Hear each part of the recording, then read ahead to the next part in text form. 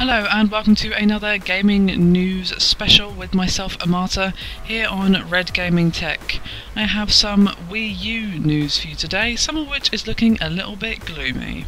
Numerous Wii U owners have reported encountering a serious issue with the new console related to a pretty massive day one update required to access the online features for the Wii U. The update, which is supposedly 5 gig, can take over an hour to install, and multiple users have claimed that interrupting the process has rendered their consoles unusable. The LI Times journalist Ben Fritz says there's no warning not to turn off the system during the install, and there's also no cancel option.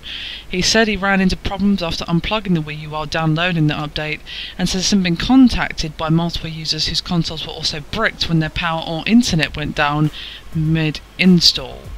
So yeah, this is not exactly a small problem. I mean, a 5 gig update is pretty big, especially if your internet isn't all that great, which is an issue for quite a few people. So, you know, this is not exactly going to affect only 1 or 2 people, unless you happen to live in Sweden or somewhere like that where they just have amazing internet. It's going to be an issue if your internet goes down, and it's not really going to be something that's under your control either.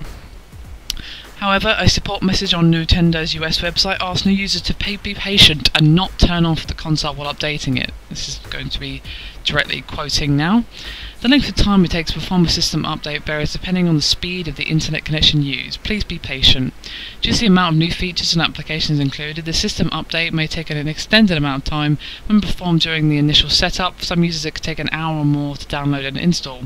Do not power off your system during this time. So yeah, it really seems like they could have had the foresight to add some sort of warning in to not power off the console during the install. And while you think that should be obvious, that doesn't mean you should add it in. And also adding some sort of failsafe was probably a good idea too, because as I said, what if you didn't power off? What if your internet fell over while it was installing? Lord knows that's happened to me enough time with games downloading or what have you, just when I'm downloading some screenshots or some footage or something for a video and my internet's just decided to fall over because it can, and I've lost all of my progress and have to re-download the entire thing. This is not necessarily an issue that you can control, especially if you live in a bad internet area.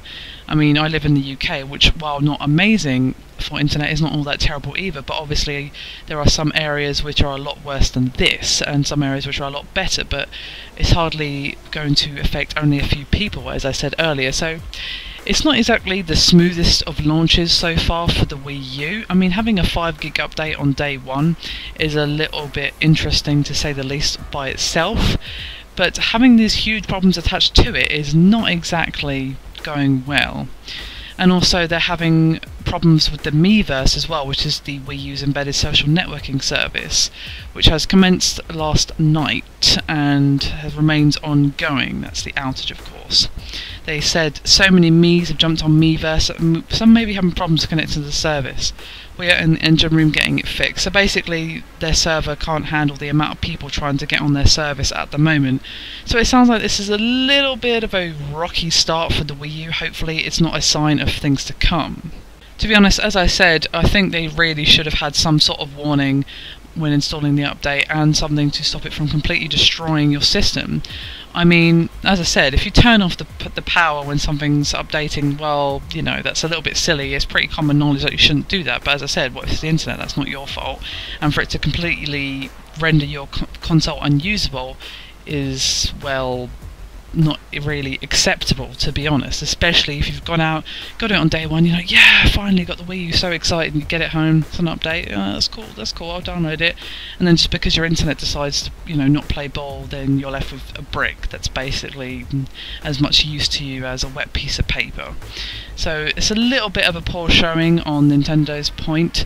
I mean, to be honest, if some people have been powering off, then that's their own fault, but as I said, there could be multiple reasons for why people are having this problem, and lack of warning on Nintendo's part is a little bit of a mistake, to be honest. The main thing that I'm worried about now is whether or not Nintendo is going to compensate the people that have been affected by this, whether or not they're going to release some sort of fix for future people who acquire the console, obviously, and whether or not they're going to offer replacement consoles for the people that have had theirs bricked by the failure in the update.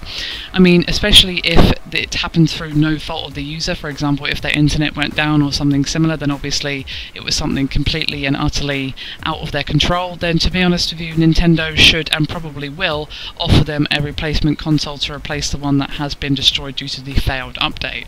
I would be quite shocked and appalled if they don't do that, to be quite honest with you, as even if it happened through them powering off or what have you, it still needs to happen that they get a new console, because although I would argue that it must be very common knowledge by now that you never power off during an update or anything like that, if it's happened, and the user shouldn't be left high and dry after dropping a few $100s on a new console just because of a simple error. I mean, to be honest with you, I think most of the people suffering from this issue probably had internet dropouts or something that was completely out of their control, because most people know that you do not power off during a firmware upgrade or something similar for your PC, console, or what have you. It's pretty much common sense at this point, so I think that most of the people are going to be having that, with a few pepperings of people who didn't know better mixed in.